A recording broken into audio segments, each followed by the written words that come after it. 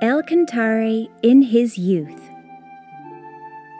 Let's do our best like Cantare in his youth. On July 7, 1956, Master Ryuho Okawa was born in Tokushima Prefecture in Japan. His father and mother believed in God and told him a lot about God. So Master Okawa grew up to be a child who believed in God and the other world.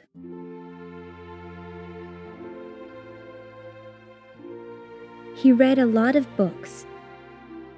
When he was little, he would read difficult books that adults would read. He was thinking, there are many things I don't know yet, but I'm going to study hard and become a good person. So he did his best. When he was a child, he went fishing with his father and played a lot with his friends outside. His mother was a hairdresser, and he helped her a lot as well. Master Ryuho Okawa studied very hard, did his chores, and was an energetic boy who played a lot outside.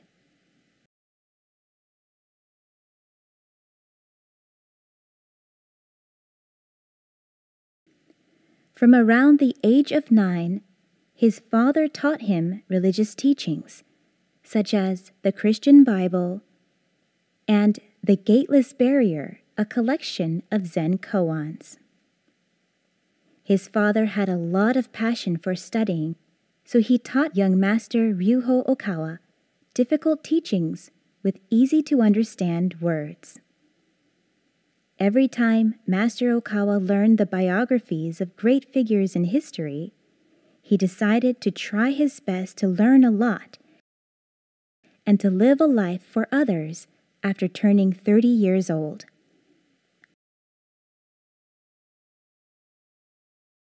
When he was 10 years old, every night after dinner, he would walk over to an outbuilding a few minutes away from his home to study.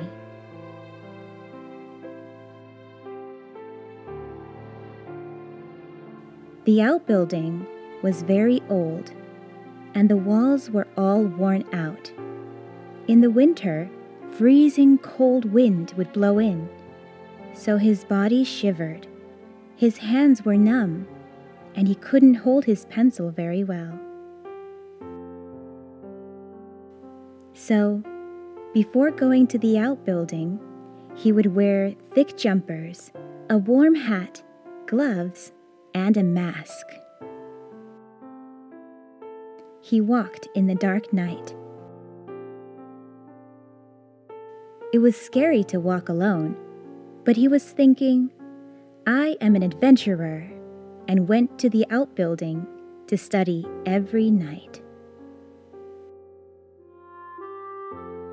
Inside the building, he climbed the steep, dark stairs to the second floor. Then turned the lights on. After the room lit up, he could see a large desk in front of him. It was an important study desk that his father bought. He was studying and thinking about various things every day until midnight.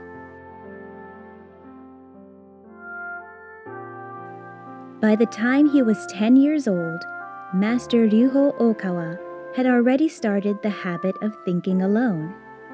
He was very happy to think and study by himself every day.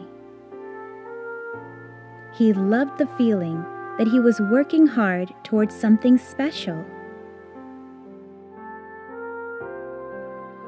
He grew his patience, concentration, and the power to control himself by studying hard even in the cold winter and not playing with his friends, although he wanted to.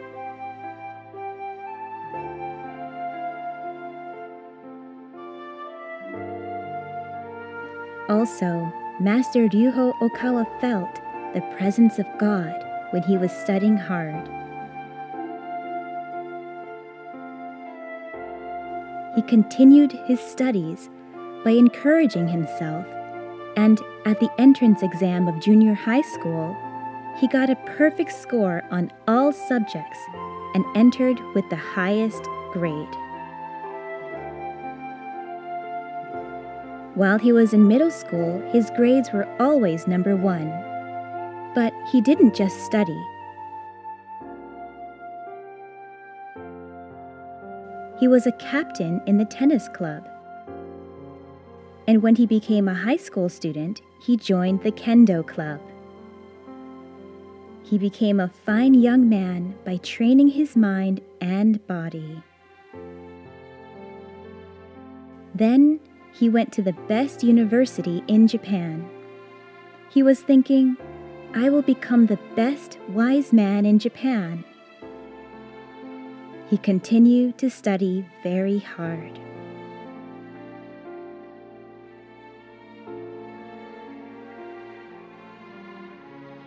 Lord El Cantare, Master Ryuho Okawa, has been studying and working hard ever since he was a little child. The power to make everyone in the world happy comes from his effort and discipline.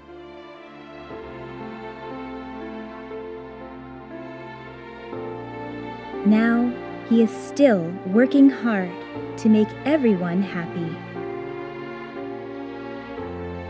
Let's say thank you for his love and teachings.